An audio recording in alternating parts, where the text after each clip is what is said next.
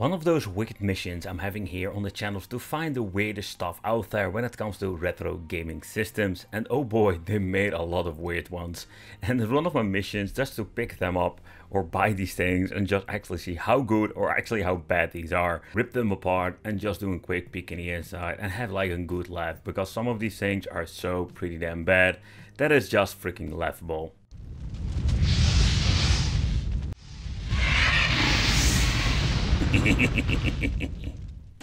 Okay, so let's take a close look inside. So this is a plug-and-play device. I'm guessing there will not come including a power supply, or there is maybe not even a power supply at all, because it's basically a plug-and-play device. Okay, so the controllers are two of them. They are very lightweighted.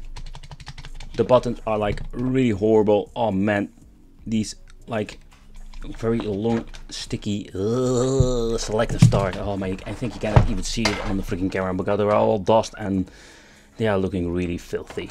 But the thing is, like, isn't this a GameCube connection? What the hell is going on? It seems to be that there are only 4 pins in total on the inside. Then we're going to get the system itself, and this thing looks kind of weird. I must say that they ripped it off or something. Don't know. And then we're going to get the 3 discs. So we're going to get 3 different sizes. What a weird thing. So here it says, let's zoom in a little bit. It says here Fun Click Box World. So this is the first collection, 9. Then we're going to get the second, but it's met 20 games. And then we have the largest collection. This one has 30 games. But I noticed one thing. This is not a disc. Like, it's a freaking lie.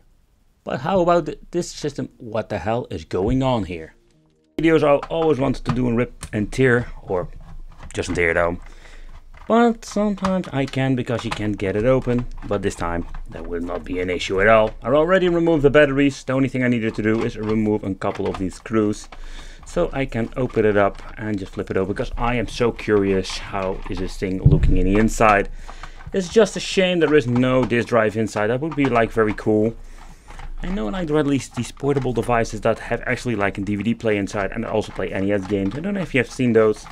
It was kind of weird situation. Okay, so let's see. You can just click it open. Oh crap! I'm forgetting one screw. The last one, number 6. Oh yeah.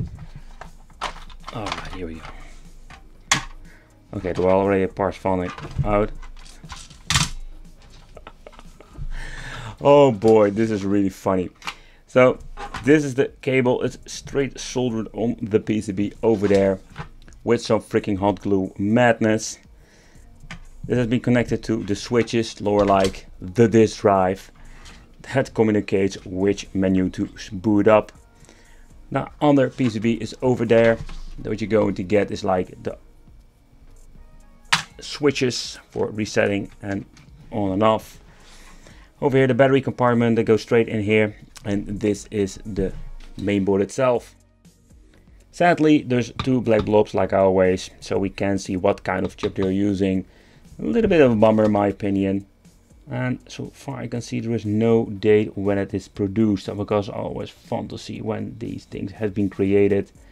But then again, I reviewed these weird devices just to see how does they look in the inside, and when are they made? Like, how many of these freaking weird things have they created? Because in the last couple of years I keep finding new ones, and not like only from AliExpress, but like new ones that they created even in the 90s, early 2000s. It's quite interesting, especially when it comes to this disk drive system with the 3 buttons. I find it still very genius, but also very cheap. Saying we have a disk drive, or it works with disk. Yeah, it works with disk, but not like a real actually disk drive with an optical laser in it. But the thing with the disk drive, here is going to get really bad and wicked. So over here you can see 3 dots. So I'm guessing when you're putting in a disk like this and you close it, the only thing that it basically does is like touching 1 button or 2 or 3, depending of course of the disk itself. So yeah folks, that's the thing it is. There is no disk drive, whatever. It's just like kind of genius, but a weird system to load up the games. I bought this product second hand. I can smell it, like the chemical smell you have normally with these systems, but like it smells like a home where they are smoked a lot, you know? Really horrible. Oh, a little bit of a corrosive over here. So I'm hoping the batteries will work. We're going to put a couple of them in and hoping we still have contact. Otherwise I need to clean it up to get it working. That is just an, oh man, this is always the same problem every single time with these freaking devices. And of course there was no cable.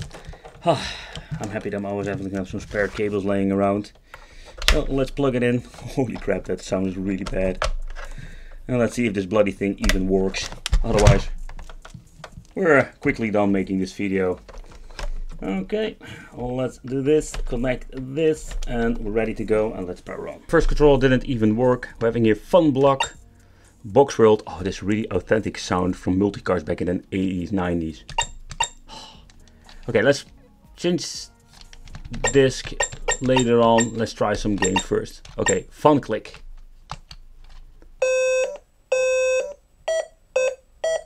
What the hell?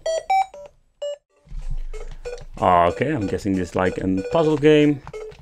How do we switch out things? Oh, we just need to click on it. Oh, that's it.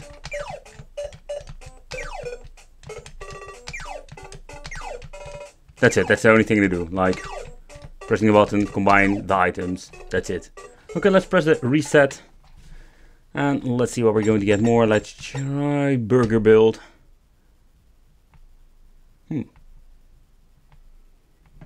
Alright, let's see. Oh no, they didn't. Oh, they didn't. They didn't rip off something like this.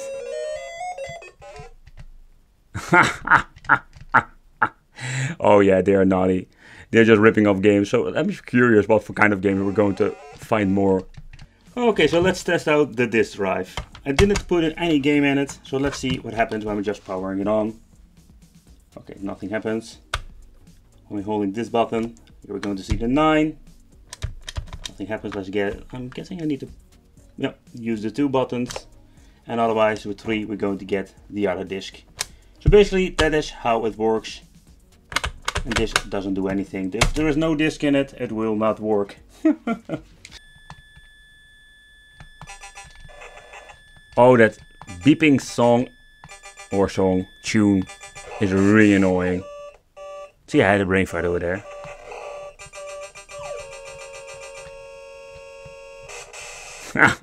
This is really bad. If I'm going to make a top 5 or top 10 of weirdest device I've reviewed here on the channel, this thing will be in it, absolutely. Because the way how they made this is like a plug and play device, but you wouldn't really expect that it's going to be a plug and play device at all.